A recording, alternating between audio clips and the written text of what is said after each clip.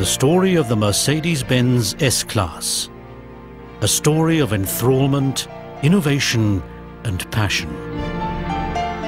A story of bold inventors and intrepid pioneers in search of a better future. It's the story of people with vision and the courage to stray from well-trodden paths. People who were ahead of their time and refused to accept compromises. And it's a classic love story too. The story of our love for the car.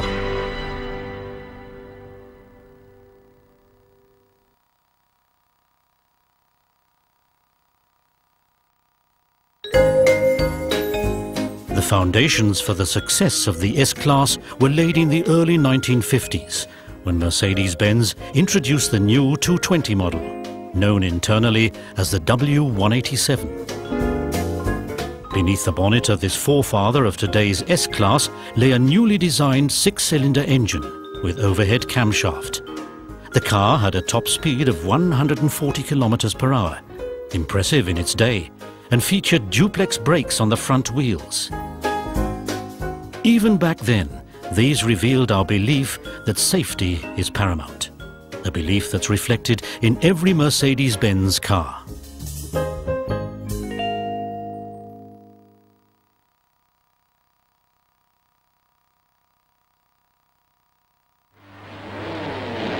Nach 15 Jahren Pause im Rennwagenbau. Großer Preis von Frankreich. 1954, a year of sporting triumphs. In motor racing, the Mercedes-Benz Formula One race car dominated every major circuit. At the wheel of the legendary streamlined W196, Karl won the celebrated Avus race, and Juan Manuel Fangio was crowned world champion for the second time in a row.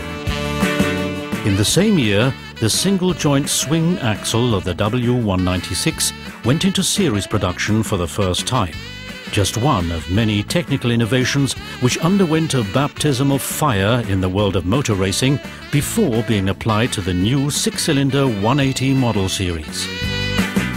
It was also the first Mercedes-Benz luxury class saloon to feature a self-supporting body structure, and as such marked the start of a new era in car manufacturing. From a purely technical point of view, every Mercedes-Benz saloon built since has featured a Ponton-style body. But the term Ponton Mercedes is exclusively reserved for this original model generation.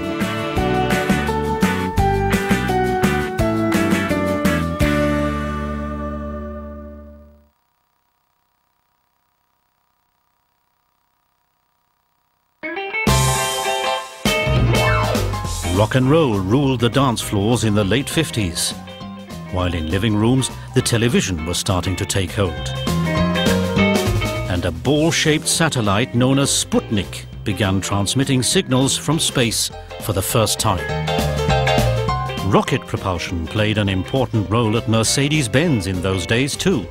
It was an idea which sparked off a new era in safety research, and during the early phases there was an occasional tendency to overshoot the mark. Many of the research findings from this period were fed into the development of the Model Series 111, which began to roll off the production lines in 1959. The design of what we know today as the tail-fin Mercedes was certainly eye-catching. But the really revolutionary thing about it was its rigid passenger cell with crumple zones front and rear, patented by Bela Barini, the father of passive safety. He was also the man who came up with the idea of the padded dashboard in the tail-fin Mercedes. On April the 12th, 1961, the world held its breath as the Soviet cosmonaut Yuri Gagarin circled the Earth in a space capsule, becoming the first man in space. The pioneering mood of the age was also in evidence at Mercedes-Benz with the new 300 SE, the top-of-the-line 112 tail-fin model. A 4-speed automatic transmission, a dual-circuit braking system, disc brakes front and rear, and for the first time, air suspension were all standard features of the plush 300 SE.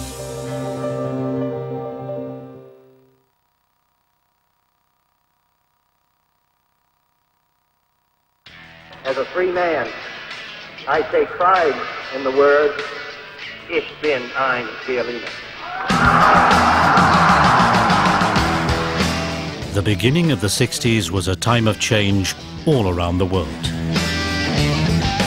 Also at the Untertürkheim plant in Stuttgart, where work was forging ahead on the legendary luxury class 108 and 109 model series. The sight of the 250S to 300 SEL models still makes the car fans' hearts race. The body, created by the French designer Paul Braque, marked a departure from everything that had gone before.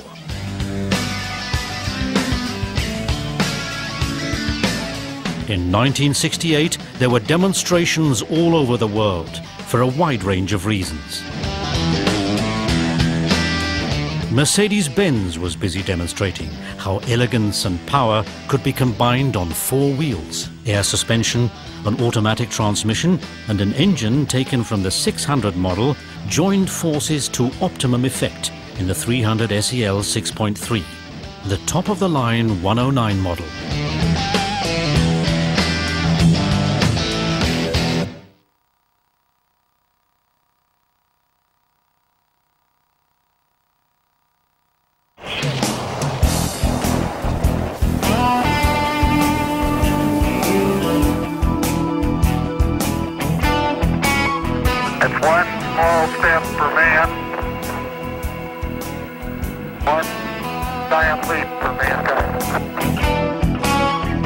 It was only one small step for Mercedes-Benz to give its latest luxury class 116 model series the official title, the S-Class.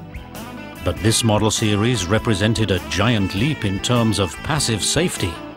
Groundbreaking improvements, such as the crash-protected fuel tank and the enhanced passenger cell, marked out the S-Class saloons, which began to roll out of the Sindelfingen plant in 1972.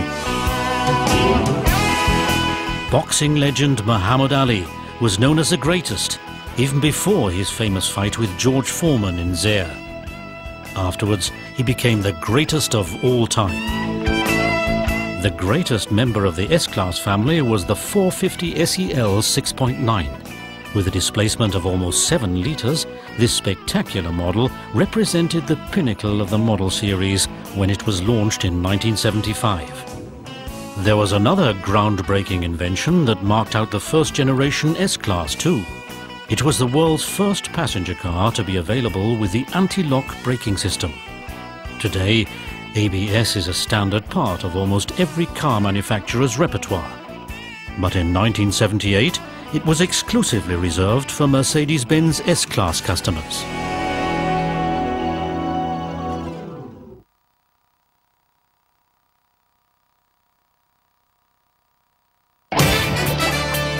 The early 80s saw a lot of new trends come drifting over from the other side of the pond. But the 70s weren't even fully over when Mercedes-Benz showed the world where the S-Class was heading. Straight to the future. W126 was the internal designation for the latest milestone in car safety. This second generation was the first to survive the offset crash test at a speed of 55 kilometers per hour unscathed, making the S-Class one of the safest cars of its time. Mercedes-Benz underlined its pioneering role with the introduction of the brand new driver's airbag and the belt tensioner.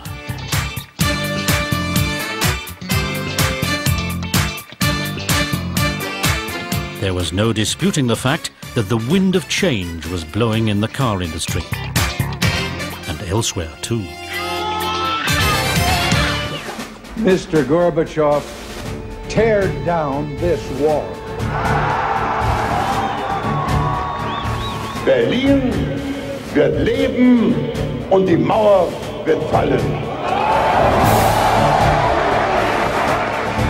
There was freedom for South Africa as well. Nelson Mandela was released from prison after over 27 years.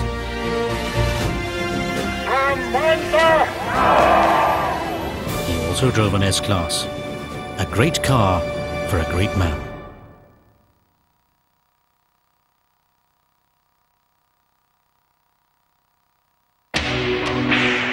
beginning of the 90s saw a very different revolution taking place. Cutting-edge microchips delivered ever-increasing speeds on the information highway. And on the real highway, this was an increasingly frequent sight. The opulent W140 represented the third generation of the S-Class and was the first series-produced car to feature a Mercedes star and a 12-cylinder engine. An armoured special protection version was used for many years by the former Chancellor of Germany, Helmut Kohl. Communication and keeping in contact were the buzz concept around this time. Mobiles got smaller and the internet got bigger and bigger. Welcome to the information age. The newly developed handling control systems on board the S-Class were designed to make optimum use of information. The Electronic Stability Program, ESP, and Brake Assist, BAS, turned the 140 model series into a, quote, giant who'd been taught to dance on the tips of his toes. When the model series finally went into retirement, the Frankfurter Allgemeine remarked wistfully, "Some of us are missing the big guy already."